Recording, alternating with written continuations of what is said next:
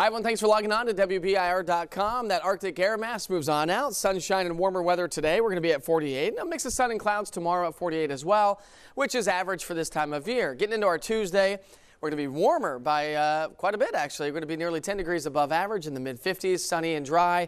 A good day to get out and enjoy the outdoors because rain's going to settle in on into the day Wednesday. Heavy rain likely on Thursday, and then falling temperatures with maybe a little bit of a wintry mix on the backside of that Friday. You'll need to check back in for sure.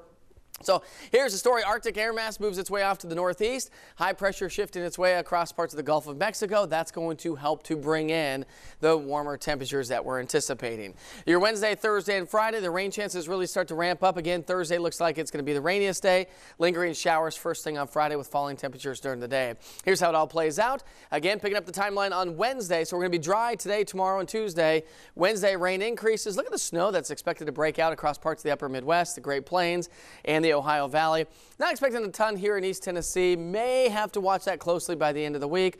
Most of the models picking up on this to be more of a rain event for most of us. Snow is going to be breaking out across the upper Midwest and the Great Plains, so we'll be tracking that as well. Getting into next weekend, Friday, Saturday, and Sunday, temperatures will be back into the mid-40s. Have a great day. Thanks for logging on.